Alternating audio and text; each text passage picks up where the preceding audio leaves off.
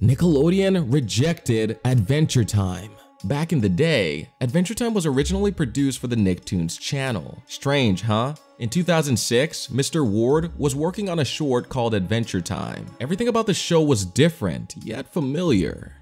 But why did Nick reject it? The short that was created was actually a part of Random Cartoons, which was basically a series of shorts that had the opportunity to one day blossom into a cartoon. But of course, the competition was fierce. Now, here's where things get crazy.